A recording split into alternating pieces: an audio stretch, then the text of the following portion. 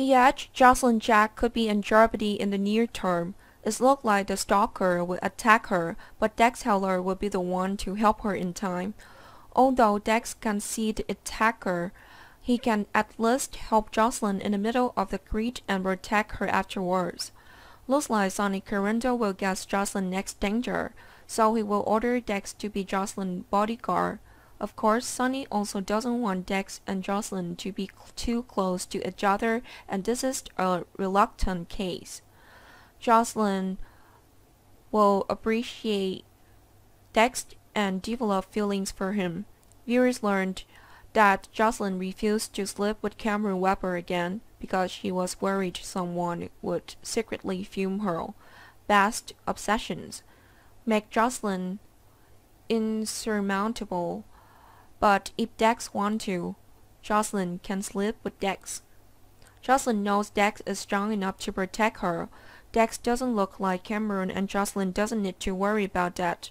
Josslyn and Dex will have some sweet moment together. But what Josslyn doesn't expect is that she'll be pregnant with Dex's child.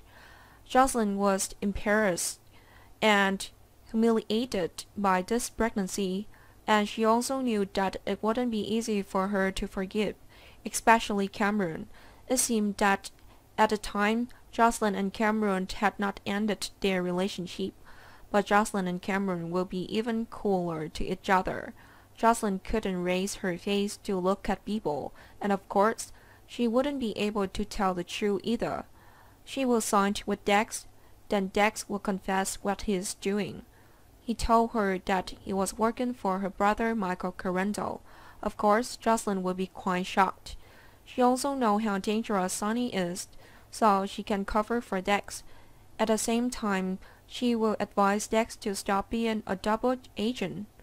Dex agrees, but he knows this is going to be difficult and he's stuck between Michael and Sonny.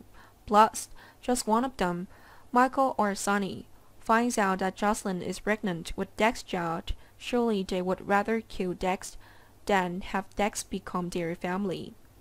Josslyn will have no choice but to sleep again with Cameron to lie that the baby is Cameron's and hers.